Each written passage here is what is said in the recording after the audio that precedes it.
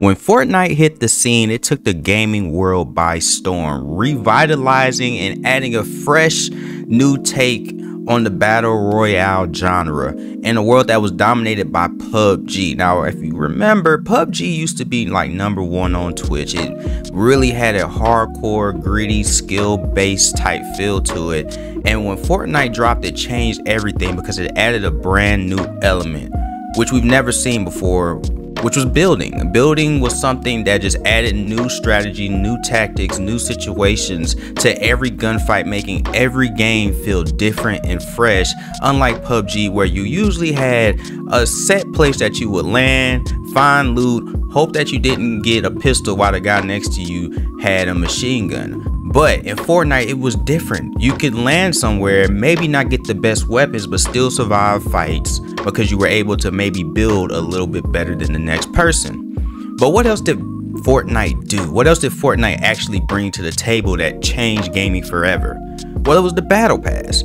Now look, I'm not saying that the battle pass is exclusive to Fortnite. Other games have probably done it, but nobody has quite fulfilled it the way Fortnite has, giving players something to grind for every single day. And it wasn't something that was handed to you, which means that you had to continuously come back to the game for days, weeks, months on end to get to that Covenant 100 level item. Now, as Fortnite has moved along, of course, the battle passes have been a little bit lackluster, been a little I don't know, I haven't played lately, but I can definitely say for sure that there have been plenty of games, including NBA 2K, that have tried copying the battle pass format, which brings me to the title of this video. Now, how is it killing NBA 2K? Well, let's talk about what Fortnite is doing right with their battle pass. First off, the battle pass is very long. Pause. It is 100 levels long, and as you of course level up, it gets harder and harder and harder to get to that level 100. Of course, Fortnite gives you a pay to win option or a pay to complete it option, but either way it go, most casual people will probably just spend the days or the weeks amount of time to complete it and then move on, because it makes you feel happy that you're getting something that's exclusive to that season that will never come back.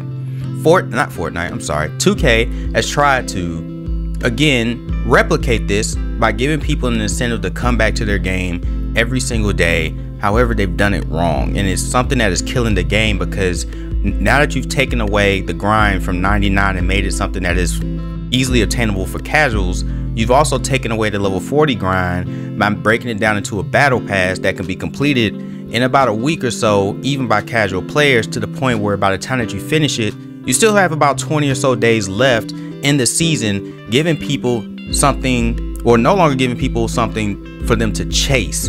And that's what's killing 2K. If you talk to most people who have stopped playing 2K already, it's not because they're not having fun. It's not because they're not still enjoying the game. It's because they don't have anything to grind for. They tell you, well, I've already hit level 40 and I don't see what else is there a reason to play. Obviously, as you see, there's a legend.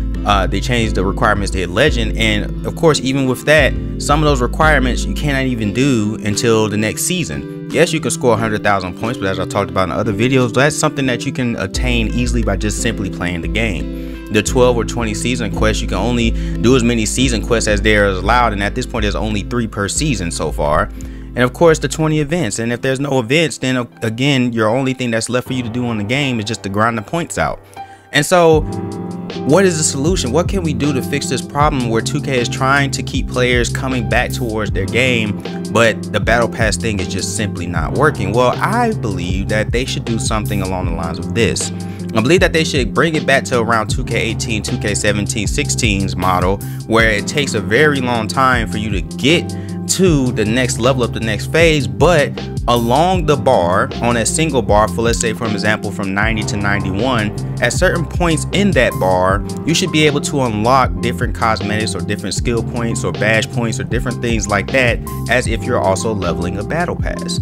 This gives people an incentive to grind the bar that they are currently on, make them want to keep coming back, because, and let's just say from level bar 95 to 96, at the halfway mark you get a new badge point. that will give people a reason to chase. They'll give something for them to go off of and keep them motivated. I don't know about you guys, but I'm the type of player that I need something to chase. I need to feel fulfilled. I need to feel like there's a carrot in front of me, and I need to feel like once I get that carrot, I will have a great reward. And 2K has robbed us of that sensation.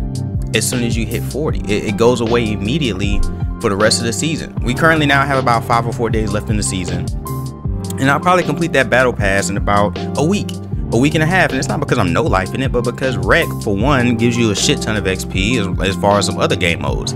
Maybe people that play Park might have a longer time, but at the end of the day, if you know what you're doing, if you know how to play the game, if you know what the battle pass XP is looking for, what the battle pass is looking for to level it up, you can pretty much complete it fairly simple, fairly quickly. It's no different from 2K19. That grind wasn't hard if you knew what to do, if you knew how to maximize XP, and people just know how to maximize XP. Go for lobs, flashy passes, ankle breaking passes, different things like that. I mean, it's by now, if you're a grinder, you know what you got to do to grind. But anyway, I want to know what you guys' thoughts are. I want to know what you think. I want to know how you feel about NBA 2K trying to copy the battle pass model. I personally don't think that it works. I think they need to change it. I think they need to get away from it, and I think they need to get away from casual players. I know some of you guys are going to not like me saying that, but at the end of the day, it's the truth. Yes, casual players are the ones that keep this game afloat. Casual players are the ones that get on every day. Casual players are the ones that give these live streamers and people who record videos content, because they're the ones that don't care about their record, and they'll continue to come around and continue to come around, and because they just enjoy playing the game and playing against their favorite content creators. But at the same time too, you have to give the people who put your game on a platform something to chase, give them something to want to continue to play your game. And so far, I think that NBA 2K just failing to do that. I don't think the battle pass model works. I just don't think it does. I just think that it's something that they're copying from Fortnite to experiment with to see if it works, and it's failing miserably because, again, with that battle pass, it can be completed in about a week and a half, 2 weeks. Now what am I supposed to do for the next 20 something days left in the season? I don't know. Until they start bringing more things to the game, more events, more I definitely would just say more events. Definitely more events to keep things fresh. It's going to be hard for people to want to play the game. And again, if you do have events, make sure that the servers work. Ruffles was miserable. I still don't understand how people were winning it. I still don't get how people were winning Ruffles when the server was so slow, so laggy. Maybe I'm just trash. Maybe I'm just terrible. I don't know. Somebody's going to comment in the comment section and say, get good, kid. I don't know, probably. But either way, man, this is your boy Cdotveezy, man. I enjoy having these talks with you guys. I enjoy making this type of content. Thank you guys so much who continue to come back to the channel, subscribe, leave likes. We're definitely growing again. We're definitely bringing more traction to the channel again. Definitely the views are coming back in.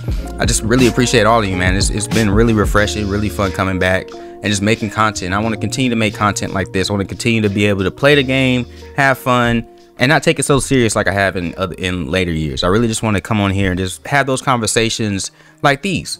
But anyway, man, this is your boy Cdotveezy, man. I will see you guys in the next video.